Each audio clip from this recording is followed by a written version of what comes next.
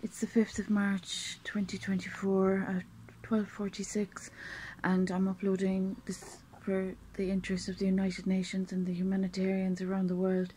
I'm uploading from the southwest of Ireland, Tralee town, County Kerry, where I've experienced discrimination, injustice and inequality. As I've always mentioned in my documentary Sad Sign of the Times, a lot of social change has arisen from the wrongdoings that I've experienced when in 2017 my son was taken from me without proper procedures. The relevant bodies have been made aware of all wrongdoings by formal means. I have formally informed the relevant state bodies with regard to the wrongdoings, and I'm still awaiting corrections, and I'm still awaiting for the truth to be told with regard to the wrongdoings that have arisen.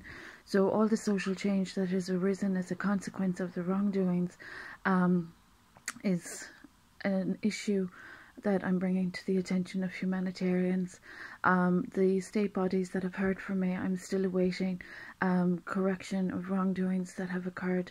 The United Nations, this is for the purpose of honesty and justice and truth to prevail. There has been corruption. I have experienced huge corruption. I have been married in the Catholic Church, and apparently I'm a divorced woman without being a participant in the proceedings and without my consent or my signature being present. So I am contacting the United Nations, the European Parliament, with regard to the corruption and the wrongdoings that I have experienced that have initiated huge social change.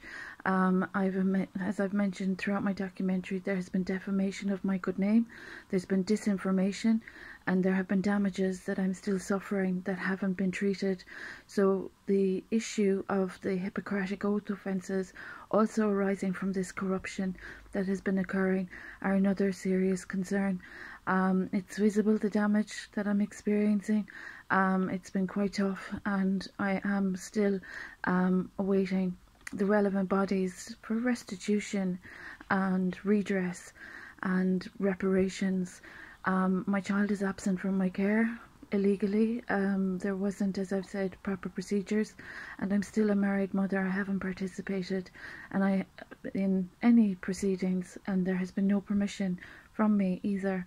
So this situation is of retaliation and exacerbation of all original wrongdoings that commenced back in 2005 in Tralee, County Kerry, by a collective of defamers that have been causing me damages and disrespecting my family name and my faith. So all of my human rights are being offended in a democracy, and this is for the attention of the United Nations. I'm awaiting state bodies to correct the wrongdoings, but unfortunately it's been 5 or 6 years, even longer, and there is still slander, false reporting and defaming my name occurring. So the corruption is continuing, the wrongdoings are being exacerbated, and the Roman Catholic Church has been offended as well. I have not participated in proceedings that have offended my holy matrimony and that have offended my family name.